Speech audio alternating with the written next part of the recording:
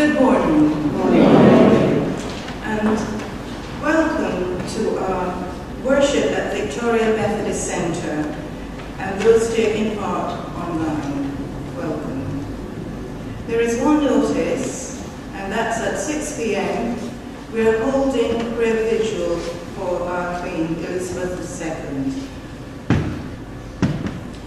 The prayer of preparation can be found on the screen or on the view sheet. We will come quietly before the Lord before we say this prayer. Then I will lead into the prayer of preparation. So let's have a moment's quiet.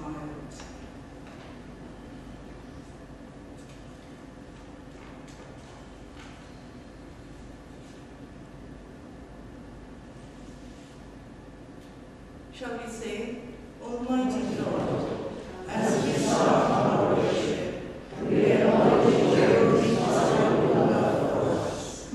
We praise you that thou hast shown King Jesus, sent by you to save us from our sinful selves. Help us in all aspects of our worship to lift up your name and rejoice. Amen. And now, I'm very pleased to ask Mr. Mark Robinson to lead us in our worship, and also he is our preacher.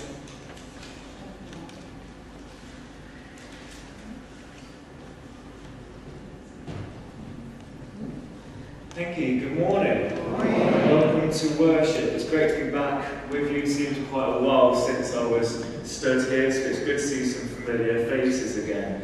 Just to introduce myself to those on the stream and those of you who might not know me, as we've just heard, I'm Mark Robinson. It's strange to have the plan where it just says Robinson rather than M. Robinson, D. Robinson, S. Robinson. But I'm here, still here in this circuit, and it's good to be here with you. But we've come, hopefully we've all come with the good intentions to worship God, and we do that as we sing our first hymn. Praise the Lord, the Almighty, the King of creation. Amen.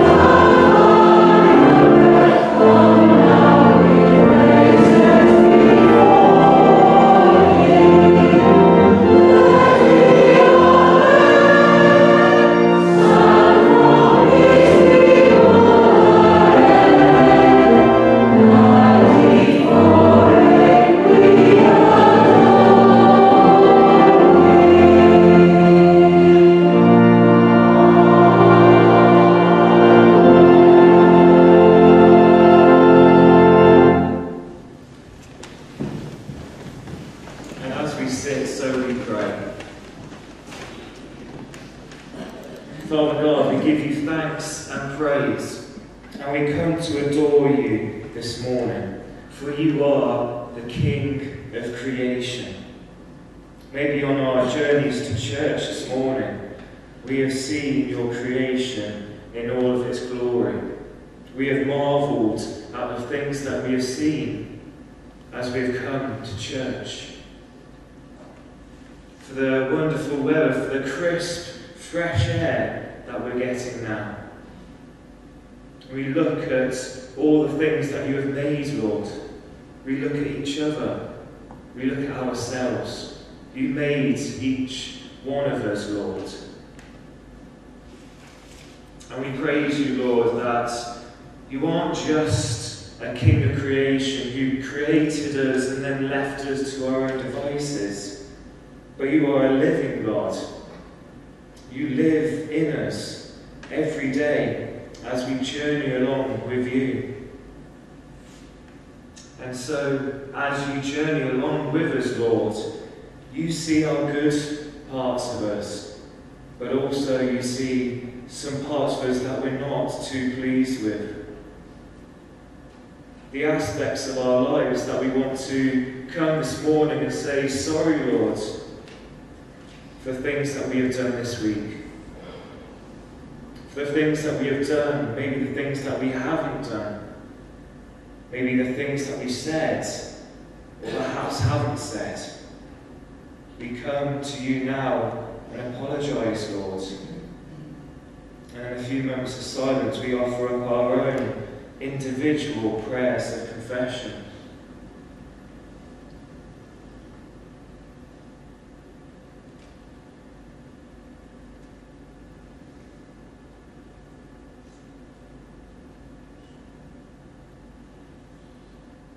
We give you thanks, Lord, that you sent your Son, Jesus Christ, to this world to be sacrificed on the cross so that our sins can be forgiven.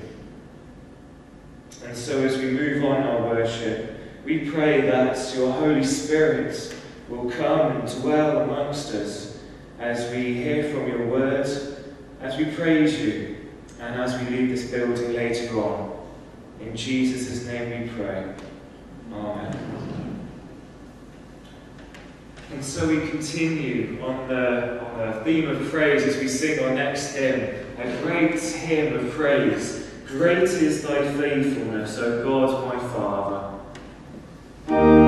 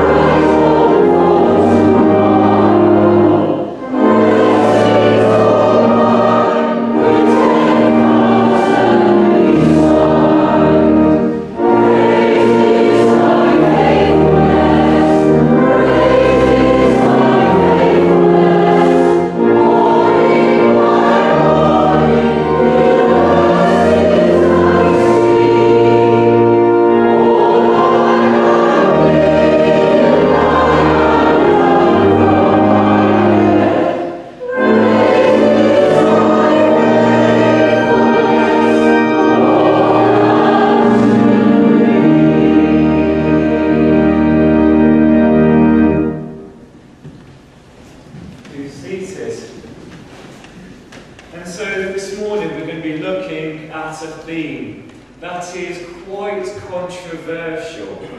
I wonder if we went around all the churches in this circuit this morning and they saw the lectionary reading, what they would pull out of those lectionary readings and what they would preach on. It's a topic that often preachers would tend to try and avoid and not preach about. That theme is anger. Now I see some relieved faces because you thought it might be something else. But it is just anger. But it's a big topic. You know, it's a true fact that all humans get angry at something or another. And I want to ask you the simple question this morning: what do you get angry about? Thankfully for you, I've avoided the temptation of breaking you out into groups to discuss this. But have a little think. And I don't want, answers being shouted out because that's also awkward. But what do you get angry about? I'm going to talk about what I get angry about because I think it's good to sort of get it all out there. For example, I'm a big Arsenal fan. And for the last couple of seasons, I couldn't help but be, at the very least, frustrated at how we were playing. It's even become to a situation where my partner, who lives with me, we come to some sort of agreement that she will go back to her parents for the evening whilst Arsenal are playing. Because I don't like how she sees me when Arsenal are playing or playing badly. So that's a good example. Yesterday, me and my partner went to watch Bath rugby and they got absolutely thrashed. They were awful. And you had people all around us shouting at the players, getting angry at them. It's interesting how anger comes out in sports matches, isn't it? There's something about a group of people who have had different weeks, maybe tricky weeks, and they come all together on a Saturday afternoon and just let it all out. That's sport for you. Well, I play sports as well. I play cricket for our church team back in Midsummer Norton. And I'm predominantly a batter, or at least that's what they call people who have a stick in their hands who should be hitting the ball. And every time I get out to a silly shot that I shouldn't have played, I was, until I improved myself, I was well known for going back into the change rooms in a sulk and throwing my pads around, my gloves around and having a tantrum. Thankfully, this season and the last couple of seasons, I've learned that isn't the best approach to go. Cricket is a fickle game, really. You can do really well one week and the next week you come crashing down.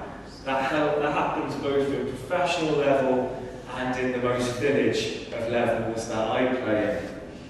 But it's interesting when you get angry, isn't it? I wonder, how many of you are driven here this morning? Show of hands.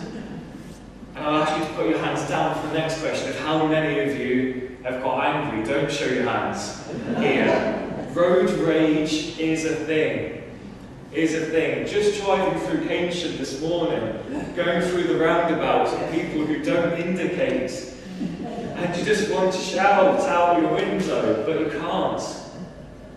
In all honesty, I found myself over the last few months when I've been driving, listening to UCB radio, which is a Christian radio. And whilst I've been listening to that, I've also had road rage. And it doesn't really match up. And I sort of, when stuff happens on the road, I get angry. I say, why are you doing this? Why have you pulled out in front of me? Why haven't you put your indicator on? And then suddenly I listen to the radio and it's in the middle of a prayer or in the middle of a reading. I suddenly have to come back to God and say, sorry Lord, I should have got angry at that. And it doesn't really match up. We see things in our society where people get angry, don't we? We've had quite the interesting couple of weeks with the Queen's passing. And there was a couple of instances this week where people have been venting their anger, their frustration at the monarchy.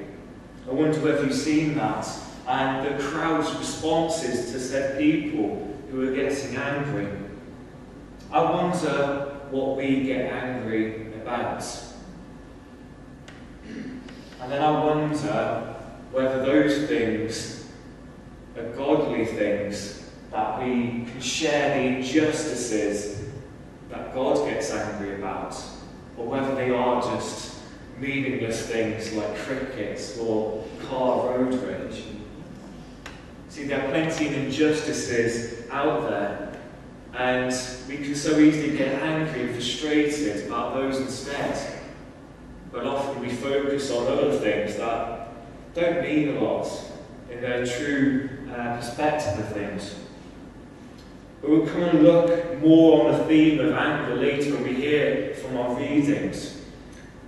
But in the interim, we're going to pray for our world, a world that is in need of prayer, especially at the moment, and especially where there is places where people do get angry, and in areas of war and terror. The situation in Ukraine we'll be praying for as well. So let us pray.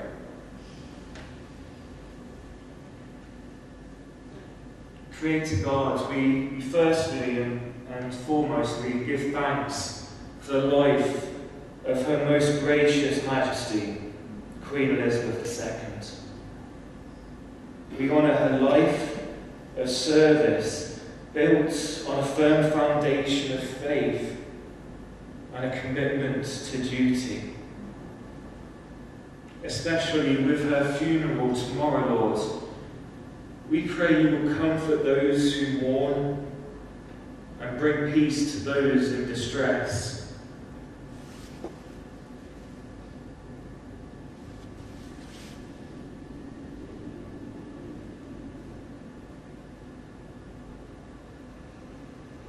Father God, we pray for those areas in the world which are full of anger, which are full of conflict and terror. We continue to pray for the nation of Ukraine and all of its people, all the people involved in that crisis, and all the people who have fled from that crisis but might be struggling to find a home. We pray that you will comfort those people, that there will be a sense of peace in that nation, that you will give wisdom to the leaders who make decisions around that situation.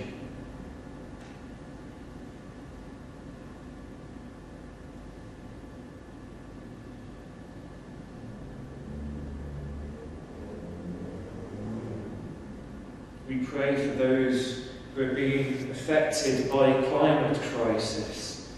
Especially, Lord, we pray today for those who have suffered from the floods in Pakistan, whose homes are being wrecked, whose lives are being upturned.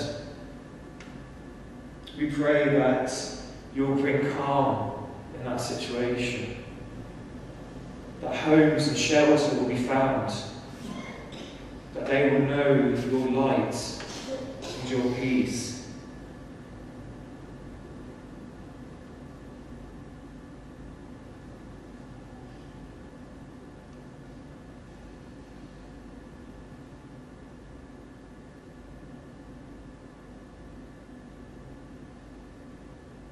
We pray for the injustices of this world, those who are homeless this morning, those who live in poverty, those having to choose between heating or eating this winter. We pray for an end to their struggles. We pray for a sustainable living for those people. We pray for a light at the end of the tunnel, that they know your light and your hope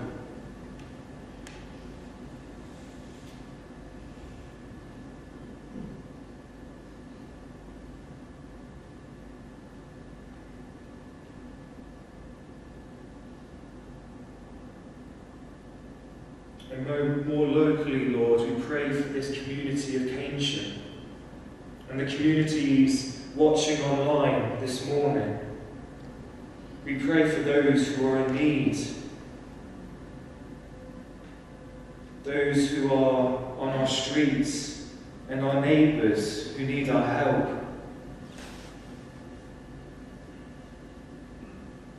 We pray for this church, Lord, for all the members gathered this morning, but also the people who couldn't make it this morning for whatever reason. We pray that your Holy Spirit will inspire us to serve those who are in need.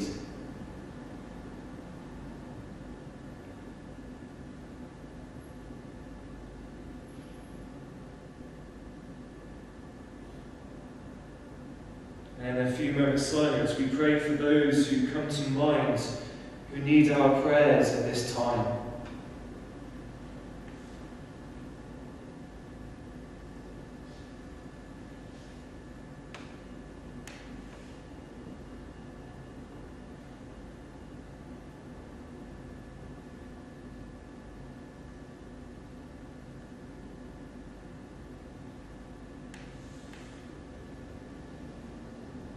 We pray for all those people and situations we've prayed for, Lord, that you will be there, present in every situation. And so as we pray for the world, we pray for our offering this week, those of financial gifts, but also those of time and talents. We pray that you will use all these things for the advancement of your kingdom. In Jesus' name we pray. Amen. And we join together in the Lord's Prayer. Our Father, who art in heaven, hallowed be thy name. Thy kingdom come, thy will be done, on earth as it is in heaven. Give us this day our daily bread, and forgive us our trespasses, as we forgive those who trespass against us. And lead us not into temptation, but deliver us from evil. For thine is the kingdom, the power, and the glory, forever and ever. Amen.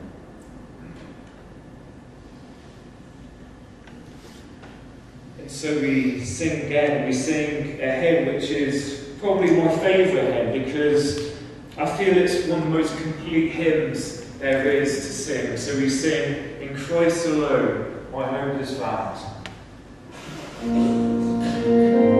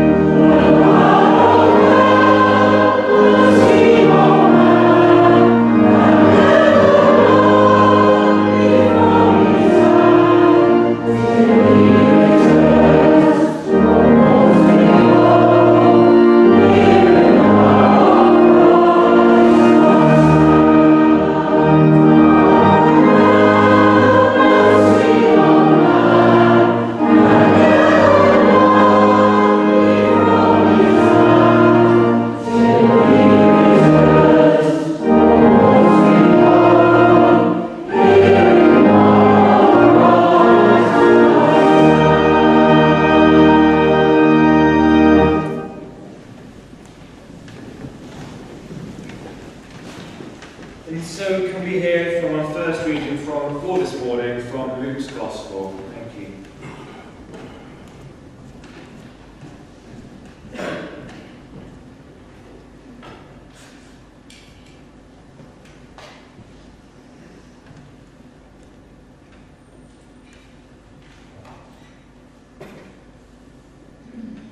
The reading this morning is from Luke chapter 16, verses 1 to 16. The shrewd manager. Jesus said to his disciples, "There once was a rich man who had a servant who managed his property. The rich man was told that the manager was wasting his master's money. So he called him in and said, 'What is this I hear about you? Hand in a complete account of your handling of my property, because you cannot be my manager any longer.' The servant said to himself, 'My master is going to dismiss me from my job. What shall I do? I'm not strong enough to dig ditches, and I'm ashamed to beg. Now, I know what I will do. Then, when my job is gone, I shall have friends who will welcome me into their homes.' So he called in all the people who were in debt to his master. He asked the first one, 'How much do you owe my master?'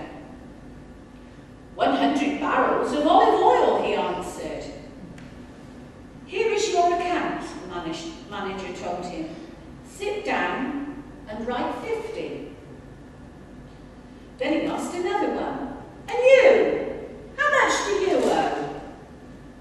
1,000 sacks of wheat, he answered. 'Here is your account,' the manager told him. 'Write 800.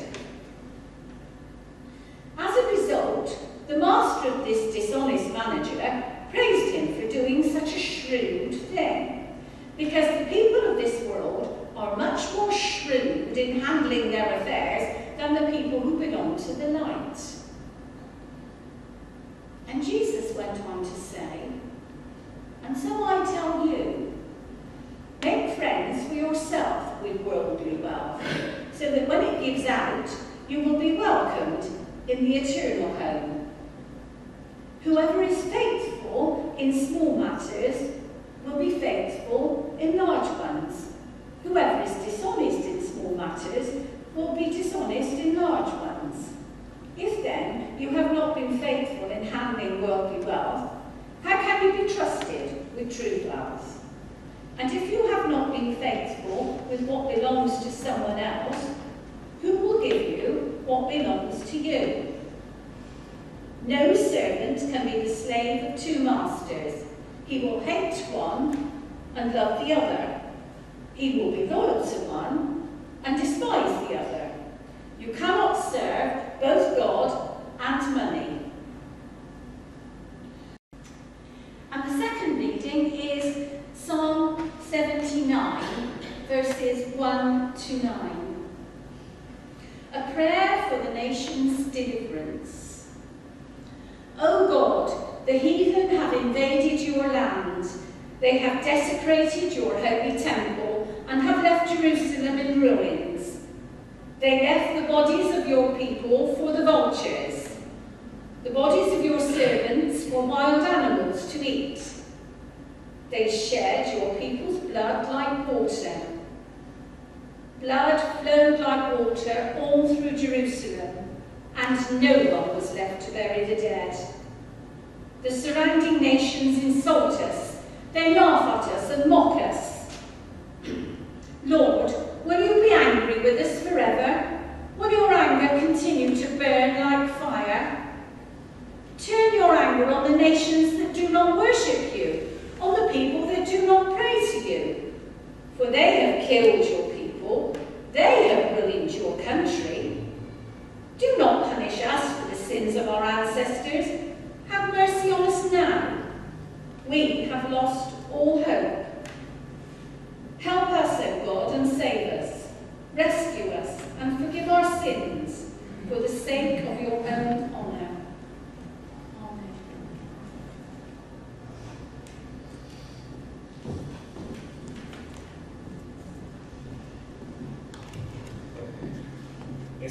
challenging two passages, isn't it? And we'll be trying to unpack those in a few moments' time. But we're going to sing, and we're going to sing Spirit of the Living God, and we're going to sing this through twice.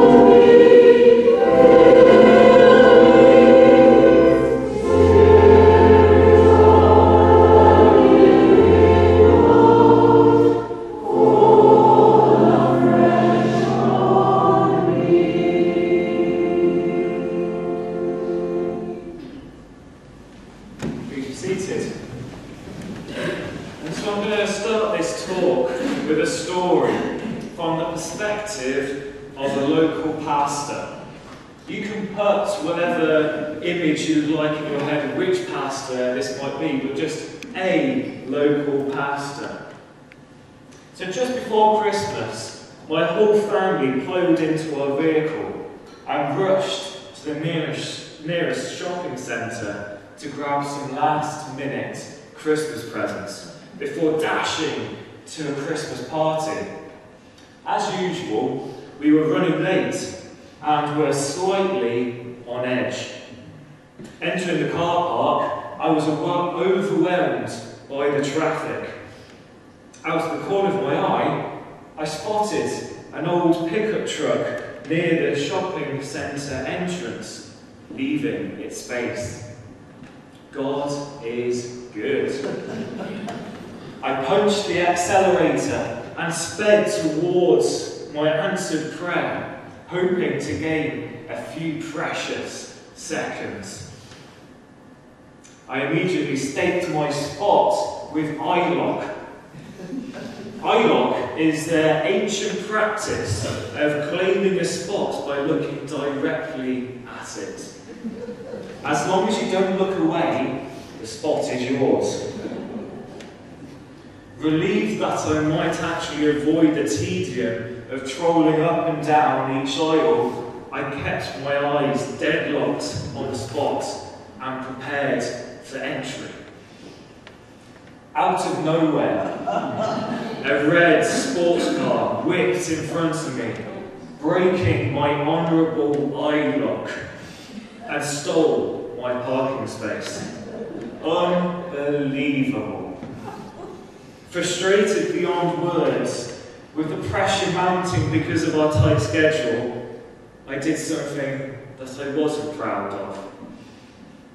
I backed up my vehicle, pointed it directly at this red sports car, shifted to neutral, then revved my engine, like a drag racer leaving the gate. I popped from neutral to drive, peeled out and shot straight forward towards the rear of the enemy car. It's hard to know what happened next. Maybe it was my wife threatening me. Perhaps God answered my kids' prayers. Maybe I realised that I was still in a family car not in an F1 race. Whatever the reason, right before impact, I slammed on the brakes and stopped just short of his car. With all the Christian love I had, I rolled down the window and shouted at the top of my lungs, "What do you think you're doing?" "You know I had eye lock, you idiot. Now you're going to make me really late, you red sports car driving loser." After rejoining the other ants, we searched for another 20 minutes and finally found a parking spot.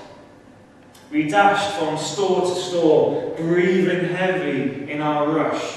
As we entered W.H. Smith's, who should approach us but my old friend, the driver of the red car. Just great. Images of my picture with the headline, "Local pastor assaults man over parking space," flashed through my mind. "I can tell you in a bit of a hurry," he said, as my blood pressure continued to rise. "But it appears you have more going on in your life than you can handle." My wife at this point gave me the "remember you're a pastor and better behave yourself" look as the driver continued. "I'd like to tell you about someone who can really help. Jesus. I really believe you need him and he can change your life." Ouch. Ouch. That must have hurt. It's like that famous old phrase about the child who asked his mother whilst they were driving, "Why is it that all the idiots are out whilst Daddy's driving, Mummy?" Well, this parable that we've heard just right then comes in a series of parables. This one is after the parable of the lost son. Quite chalk and cheese between the two different moods of the parable. In their day, the Jews were forbidden to lend money at interest, but many got around this by lending through commodities. So later on, when the servant gets found out and the master or the manager has torn a strip off him, he gets everyone back in and tries to get back as much as he can. He tries to cut out the commission that he's made in the hope of goodwill later on. He comes back to the master or the manager and says, "This is what I've done." And whilst he was impressed with how he was acting in a shrewd nature, I'm not too sure he was too pleased still. Well, the different points that we're going to go through this morning are all to do with anger. We just heard about the car, a story of anger, but also in our gospel reading of how the manager was angry at how the servant acted. The first thing to note here this morning is that God gets angry. It's biblical. You look at the stories in the Old Testament of Adam and Eve, where God gets angry at what happens between the both of them. You look at the story of Noah and the flood, and he floods everything apart from what's on the ark.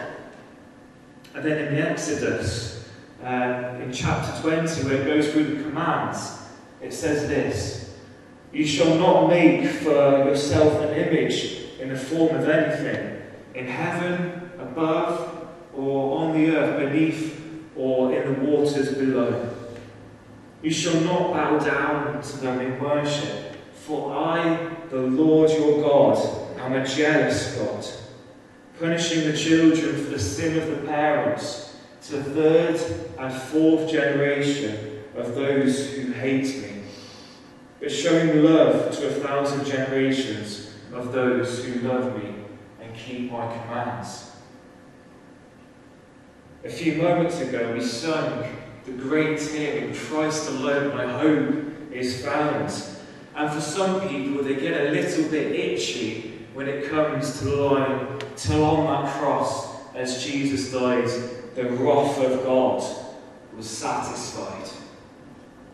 There have been many churches around this nation and many other nations who have attempted to change the words of this hymn, who have stumbled upon copyright protocols. There's been a movement of churches who have wanted to change it from "Till on that cross as Jesus died, the wrath of God was satisfied," and to replace it with "As Jesus died, the love of God was magnified." Now it's true that that is a good lyric, that to celebrate God's love on the cross, but it's also important to note that it was something that happened out of God's anger, but also his love for his people. God gets angry.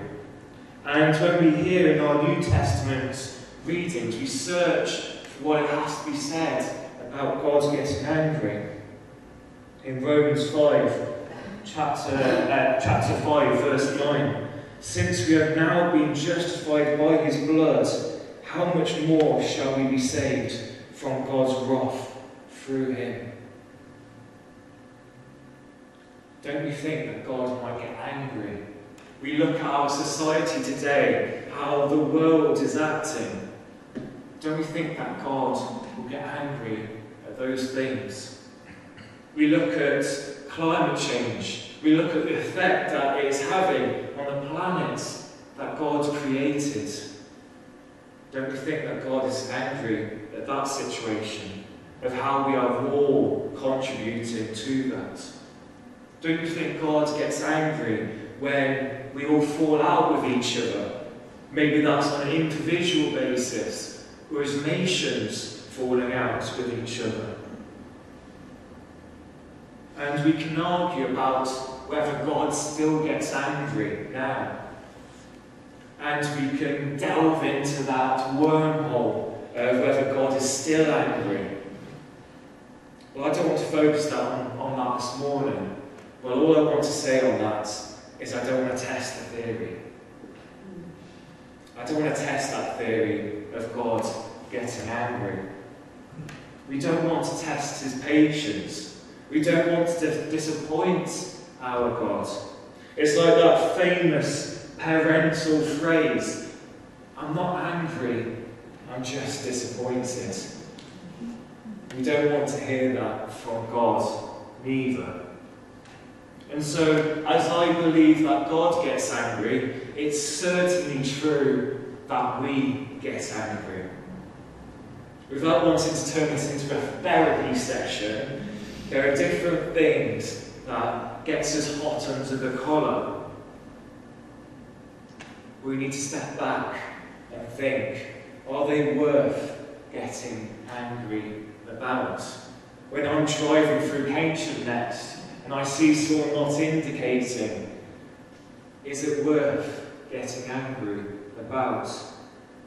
When you think about the things that you get angry about, if there was a scale from mild frustration to the red mist coming down, where do those things rank on that scale?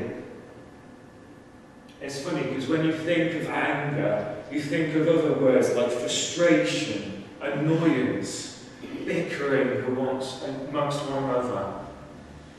But what I think about also is passion. When I think back to yesterday at the rugby, when you have lots of people shouting in anger, it's because they're passionate about the team. They're passionate about how they perform. And so I wonder, what are you passionate about? Do we align those passions with God's passions? Do we align our angers and frustrations with the world, with God's anger and frustrations for the world? My challenge for us this morning is to, of course, think before we act, or think before we feel that anger. But most importantly, to open our hearts up to what God is feeling the frustration about for this world. To open our hearts up to the things that are breaking God's heart. What are those things, you might ask? Well, a few years ago, I was sat just as you were sat in the congregation, and someone was talking and preaching about injustices. And we all prayed a prayer after the sermon, a simple prayer of, Lord, we pray that our hearts will be broken for the things that break yours. And since then, I've seen the world in a different light. I've seen the world more through God's eyes than mankind's eyes. Things that God gets frustrated about, the injustices of this world, the people who we might have seen on our way to church were sleeping on the streets, our neighbours who are struggling to get by at the moment, for a world that is crumbling through climate crisis, for the situation in Ukraine, for the war and terror, for the floods in Pakistan, for people who are out there struggling with mental illnesses. God's heart's broken for those people, for those situations. And so are ours broken too. It's one thing to be focused on God's frustrations, another thing to be focused on our frustrations. But it's important to ask the question of, so what? So what? What's that mean? What do I do? Well, once our hearts are broken, are melted with the things that break God, we then go from this building. We have that passion. We have that eagerness to try and do something about it. To not just walk on by to the homeless man who's sleeping on the streets. To not just ignore our neighbour who we know is struggling, but to do something about it. I finish with a quote from a song. It's a song from Vicky Beeching, and in the chorus it says this, and our prayer for this morning: break our hearts with the things that break yours. Wake us up to see through your eyes. Break our hearts with the things that break yours, and send us out to shine in the darkness. Amen. And so we sing a challenging hymn, and I wasn't too sure whether to pick this morning because it is such a challenging hymn in all the lyrics that are involved. And as I was preparing for this service, I was umming and ahhing upstairs about whether to pick it. I finished my service prep and thought I'll just pray about where to use this song. I go downstairs and watch my sister singing.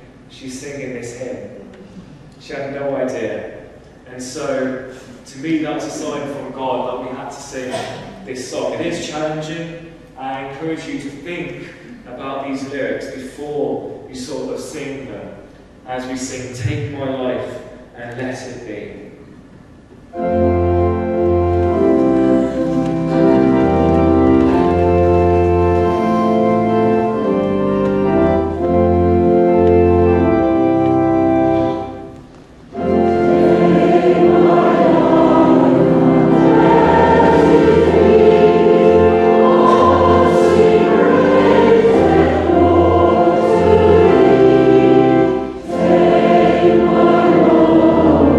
Say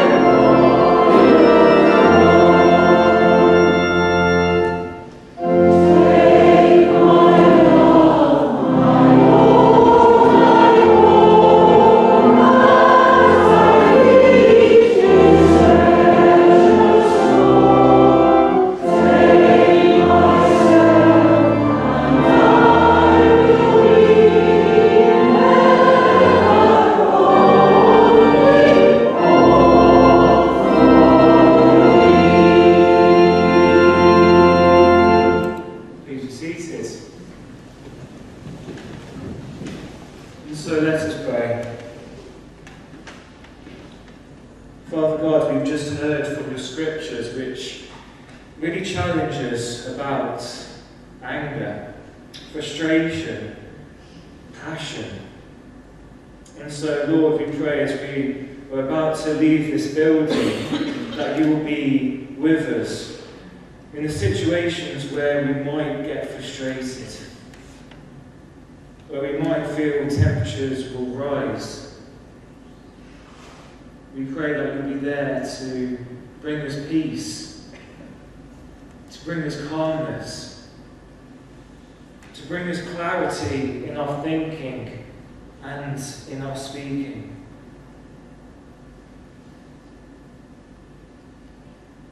We pray, Lord, this morning that our hearts will be broken for the things that break yours. Let us see the world through your eyes, Lord, we pray. But we pray that we won't just look at those things through your eyes, but we'll be moved into action. We'll be moved into serving you in those areas which break your heart. And so as we go in a moment, Lord, we pray that you will prompt us, those situations, those things that we can do in this week and the weeks to come, where we can serve you, where we can make the world a more peaceful place, where we can challenge injustices. We pray that we'll be faithful servants to you this week, in all that might happen, in all the people we might see. In Jesus' name we pray. Amen. And so we finish our worship with a hymn which talks about serving Jesus. Oh Jesus, I have promised to serve you to the end.